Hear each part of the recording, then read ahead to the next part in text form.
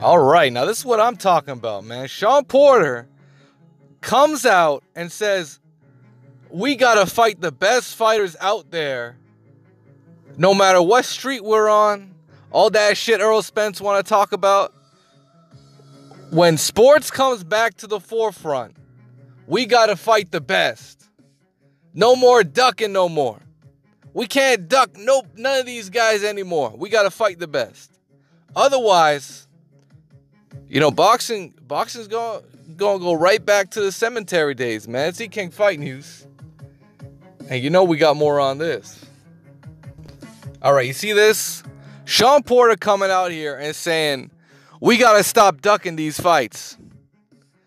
Whether you're Earl Spence, whether you're Danny Garcia, whether you're, y'all know who I'm talking about, Gervonta Tank Davis, Leo Santa Cruz, whether you're any one of these guys, man. Vasily Lomachenko. Yeah, I said Vasily Lomachenko. That's right. I said, because you all know why? Because he's stalling out Teofimo Lopez. That fight needs to get made. And I believe it will get made. But let's see what Shawn Porter had to say.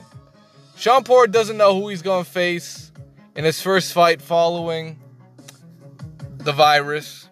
This is what he had to say. Porter told Larry Wade this exact quote. Right now, I think the list for me is extremely slim. It's been a while. Porter said, we'll test the waters of maybe Manny Pacquiao. We'll test the waters of maybe Earl Spence. Here's the thing. When you're fighting Earl Spence, now he's had some rest. He was talking about coming back in June or July. We don't know how long this thing's going to last. But we get past June and July, August, September even. We reset the whole clock. People want to see the best of the best. And they need to see it immediately. If we want to contend with NFL, NBA, who's on pause right now, if we want to make a big boom, Manny Pacquiao versus Shawn Porter, you make Earl Spence versus Shawn Porter, myself.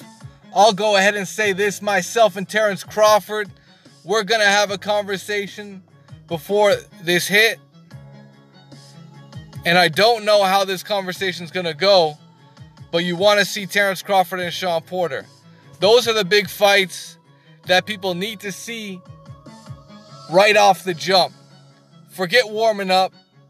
Forget I need a comeback fight. Forget all that. All that's done in the gym, and you know it. If you're doing it the right way, your training is your warm-up. This fight is the fight everybody's supposed to see. At the top of the list, Pacquiao, Earl Spence, and I don't know what that conversation with Terrence Crawford is going to be like, but I think it was going to be a good one, so we can put his name in there too. That's what Shawn Porter has to say. All right, so first and foremost, give Shawn Porter credit for coming out, talking like a real fighter. A lot of these guys forget they're fighters these days. A lot of these guys forget it's their job to make the best fights out there for the fans, for boxing, for their own legacy. And they will get rewarded for putting their legacy first when they retire. Guys like, Mike Tyson became undisputed, and he's getting rewarded right now for putting his legacy first, right? He fought the best guys out there, and a lot of people look at Mike Tyson like the super OG of the game, and he's been able to come back and make a career just by being him. And he had that speaking tour, and he's got a few good documentaries. But that's what I'm saying, man. Guys like Keith Thurman, who want to hang around in hiding, ducking the best fighters, he's going to be forgotten about. Guys like Gervonta Tank Davis, if he don't step up and make the fights that people want to see, he's going to be forgotten about, right? They're just going to know him as this the guy, he wanted to be like Floyd. He wanted to be like Floyd. It is what it is. I don't see anybody talking about Leo Santa Cruz 5 years from now. Abner Mares. But that is what it is. Honestly, that message needs to be said throughout. And somebody in every division needs to come out and say, we need to fight the best. We need to make this shit. We need to make the best fights out here. All the promoters need to be saying this shit.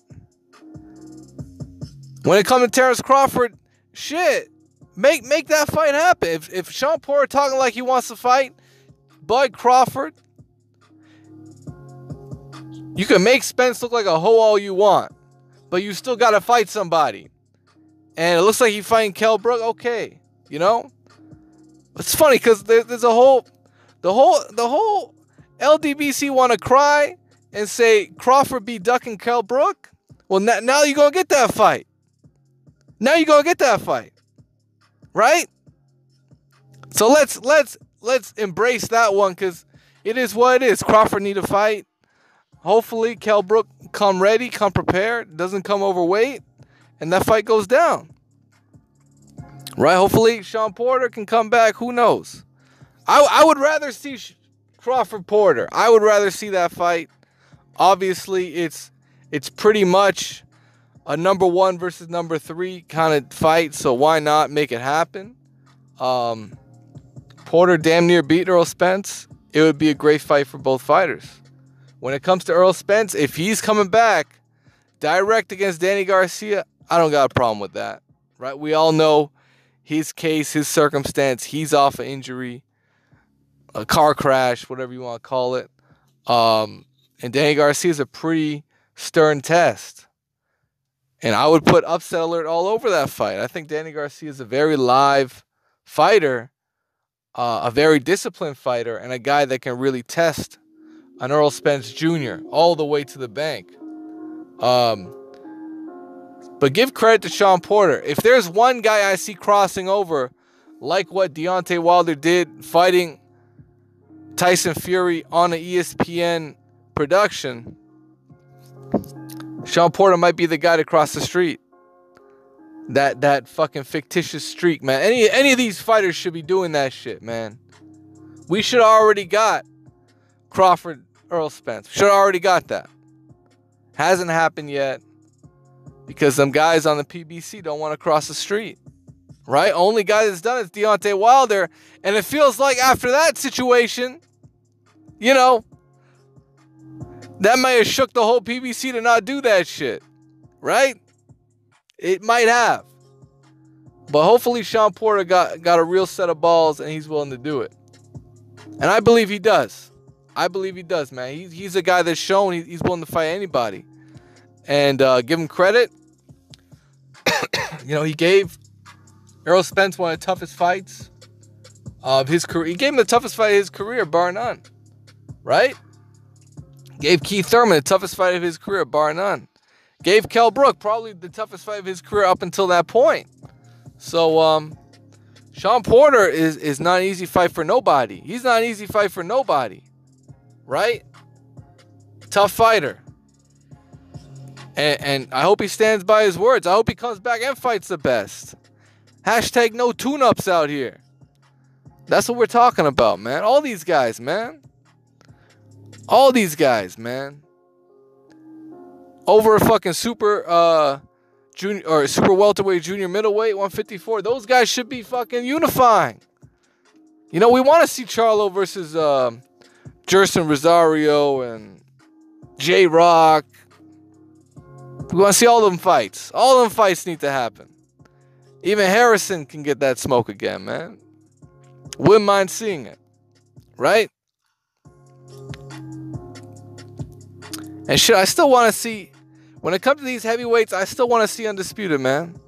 These guys be ducking Undisputed, man. Whether it's AJ ducking the fight, whether it's Wilder didn't want the fight in 2019. I broke that down already. I could break it down even further. But y'all know what it is, man. It's E-King Fight News. Smash the like button. And subscribe to the channel if you haven't already for more boxing, man. Y'all know what it is, man. Stay tuned, bro. Keep it locked to the channel. And y'all know what it is. I'm going to keep bringing that heat. So it's E-King Fight News. Peace.